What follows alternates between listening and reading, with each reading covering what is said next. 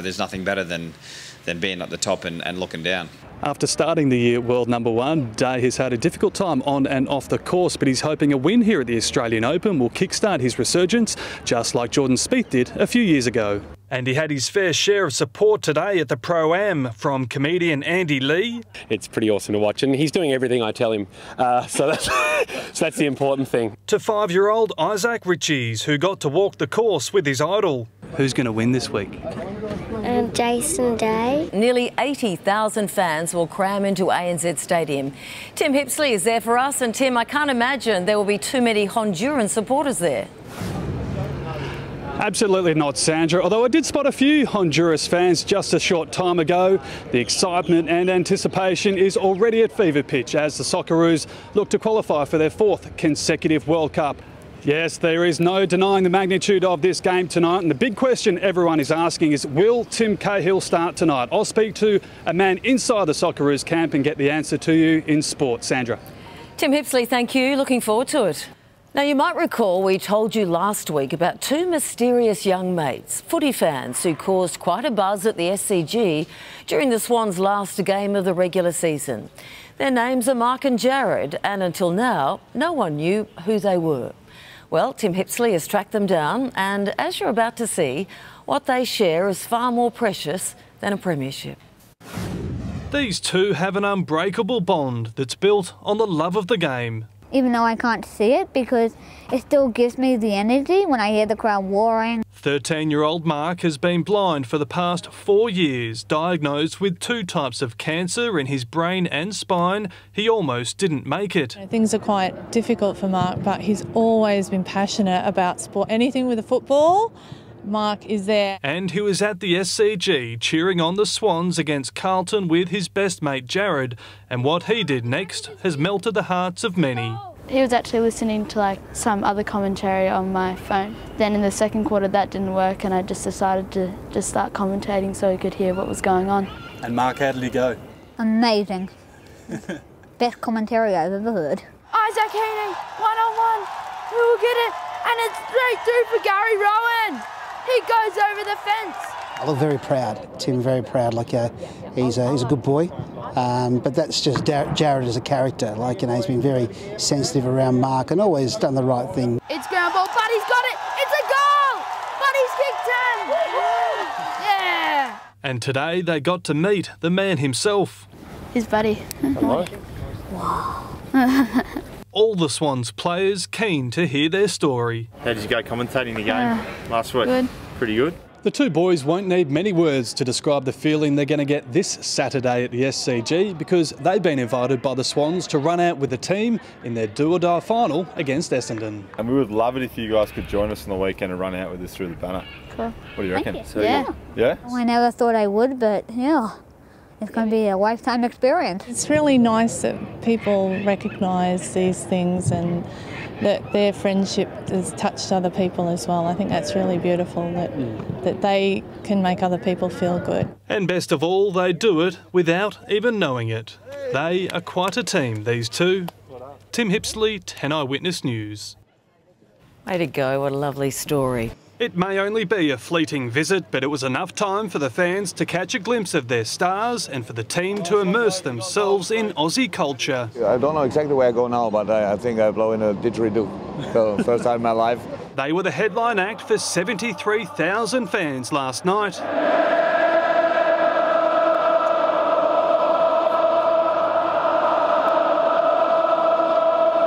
Down to business against Sydney FC, and it took just 7 minutes for their class to show. Right foot strike, Liverpool take the lead.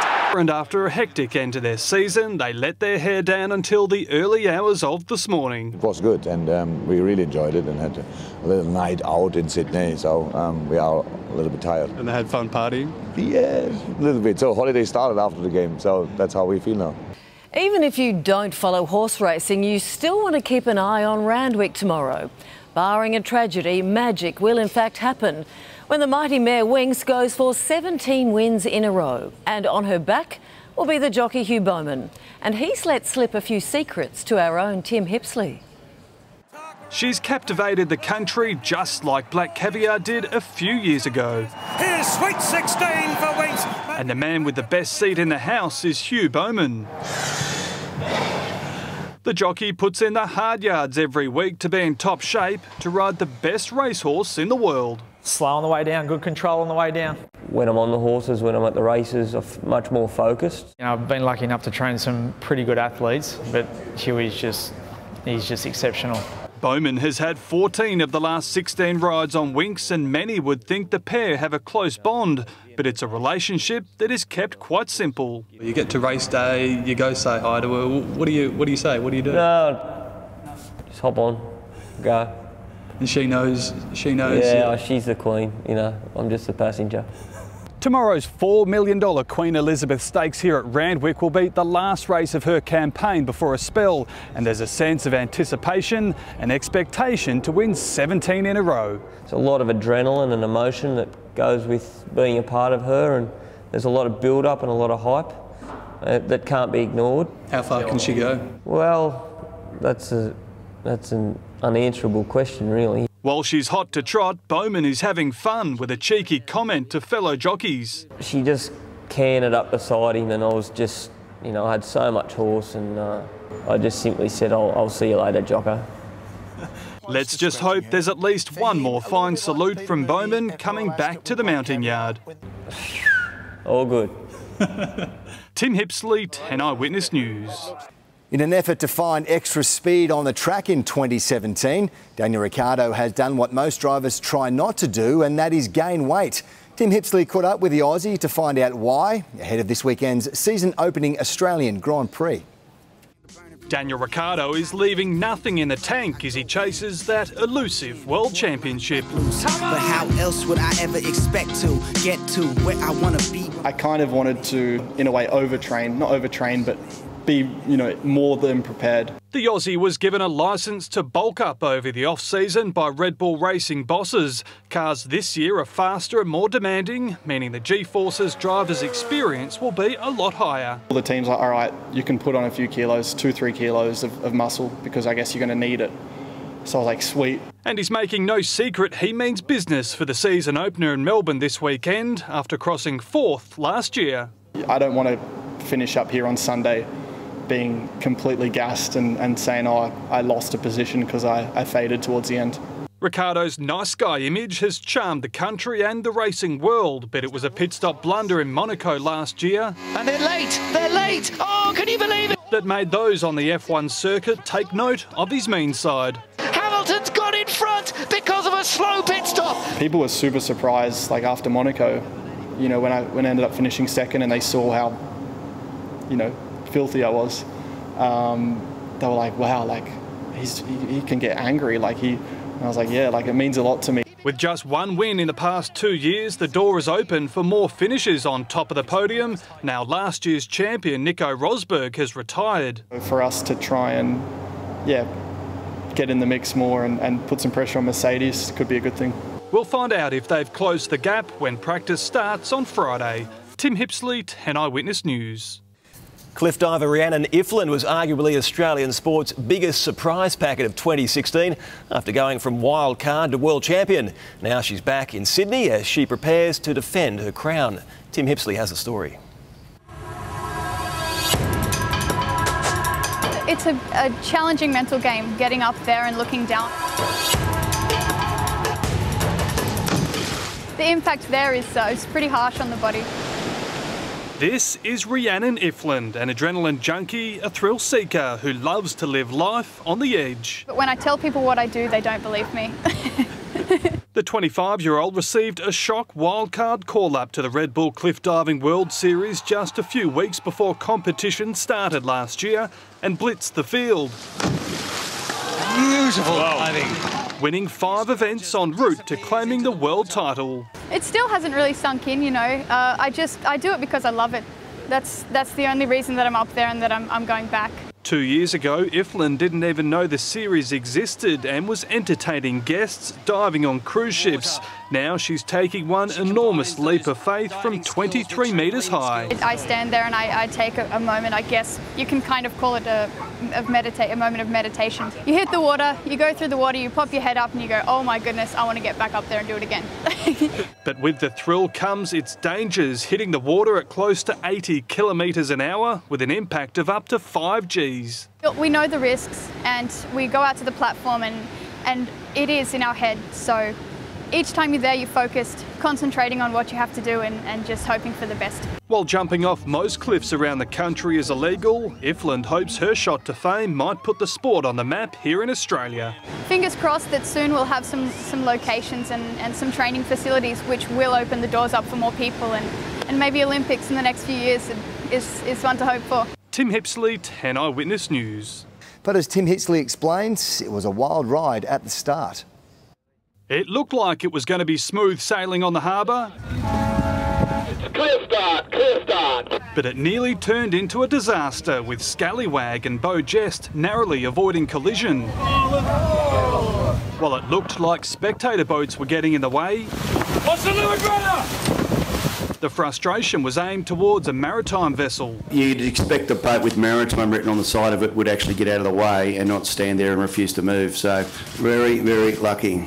Just 7 of the big boats were in action today, warming up for the main event on Boxing Day. We didn't break anything for once in the race, so it was a cheaper day out than we're used to having. Perpetual Loyal has unfinished business, the crew forced to retire from their last 2 Sydney to Hobarts. With last year's winner Comanche deciding not to return, skipper Anthony Bell has lured 9 of their crew to come on board Perpetual Loyal. But when we heard that they weren't coming, the first thing we thought about was then hiring as many of their crew as we could get. Chaz Mostart has a mountain of memories at Bathurst, and he's back to the unforgiving track that turned 2015 into a nightmare. I'm not planning on doing another year like last year. That was pretty crazy to come out with a broken leg here and end our season off last year. It was a qualifying session that went horribly wrong. Oh, big moment, a massive moment for one of the Pepsi Max cars. He was airlifted to hospital and left with a broken leg and arm. To get around this track in one piece is pretty tricky. Obviously didn't work out for me last year, but looking forward to try and work it out this year. It's right here coming down the mountain that Mostart clipped the barrier and lost control, and to ease the nerves heading into the weekend, he does admit he has relived that horrifying moment a few times since. You know, wasn't much in it, clip a wall here and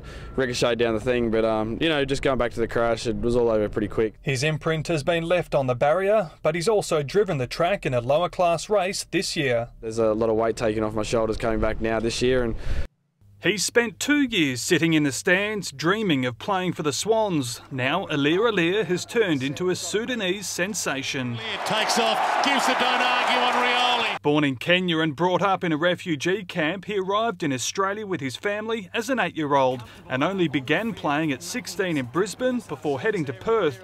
That's where he had to choose between family and football. Little nieces and that I had to sort of look after and help mum out and things like that, and you know, it was hard. And it nearly forced him to throw in the towel. The family, brothers and that said, you know, don't give it up now, just give it another crack and we'll see what happens. And you know, I'm glad I did that. I'm over here at the Swans now and really enjoying my time in Sydney. The gloves are on in the orange corner and the Giants are packing plenty of punches. Every game of football you go out there to win, and we've got the belief we can do that. Wooden Spooners in their first 2 seasons, but now in their 5th year, the group of talented kids has grown into giant killers. Their 75-point demolition of 3-time premiers Hawthorn sending a shiver through the competition. Who's afraid of the big bad Giants now? Everybody. We've beaten the reigning premiers, you know, quite well out here a couple of weeks ago. That certainly gives young players, you know, the confidence that they can go out there and expect to actually get a result. Star forward Jeremy Cameron turned down big money offers last year from Melbourne clubs, and his loyalty could easily pay off sooner than he thought. We're all working to one kind of thing, which is a premiership, and I think it's heading in the right direction, so that's why I stayed on board. Do you dare to dream? I do dare to dream, yeah. Well, it is time for sport now with Tim Hipsley and Tim. Bernard Tomic's run comes to an end in Brisbane. Yeah, good evening, Amanda. He fought hard but was no match for Canadian Milos Raonic. We'll have all the details after the break. Plus, our Aussie cricketers in a battle for selection. Will the local boy get the nod? Also, Nathan Lyon back in pink and ready to make an impact for the Sydney Sixers in the Big Bash. And the Melbourne Victory and Central Coast Mariners play out a 6-goal thriller.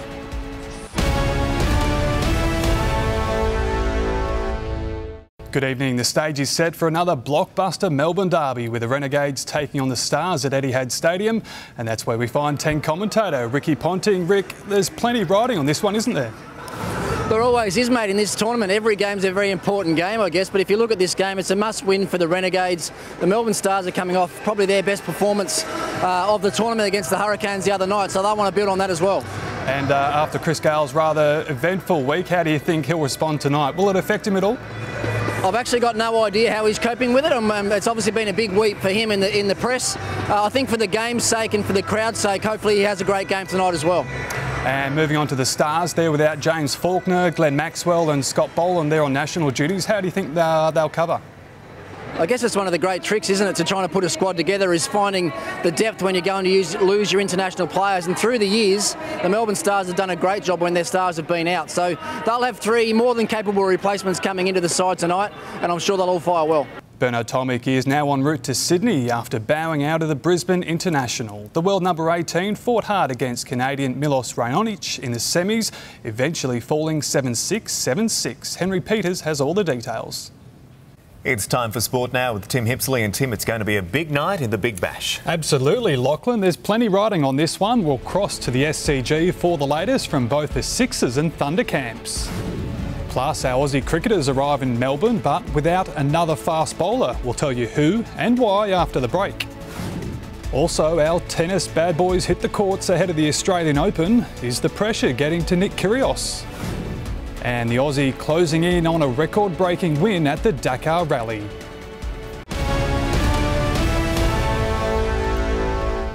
Good evening. It's going to be one of the biggest ever Sydney derbies. The Sixers and Thunder are just moments away from doing battle with a Big Bash finals spot on the line for both teams. 10's Adam Hawes' boundary side at the SCG. Adam? Yeah, thank you, Tim. The Sydney smash between the Sixers and Thunder is set to break the New South Wales domestic crowd record. Australian selectors have decided to rest Josh Hazlewood for the remainder of the one-day series against India. It follows the Aussies' 7-wicket win at the Gabba last night, where they broke a run chase record. More from Charles Christian. Play of the daytime, and we know Argentine soccer legend Diego Maradona had some rather fancy footwork on the pitch. Now check out his moves to some Latin hip-hop.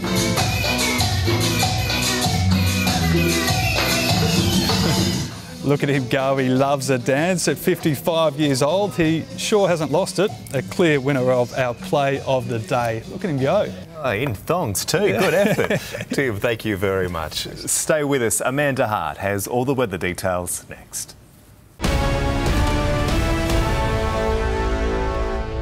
Tim, Bernard Tomic, well, he's blown up again. Yeah, Lachlan, he wasn't happy with the way he was treated after withdrawing from the Sydney International. Hear what he has to say after the break. Also, the Aussies and India upstaged in their one-dayer at the MCG by an unlikely spectator in the stands.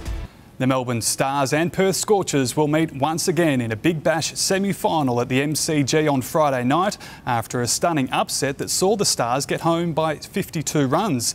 It seemed unlikely after they were 4 for 55 at one stage, but captain David Hussey dug them out of trouble to post 146.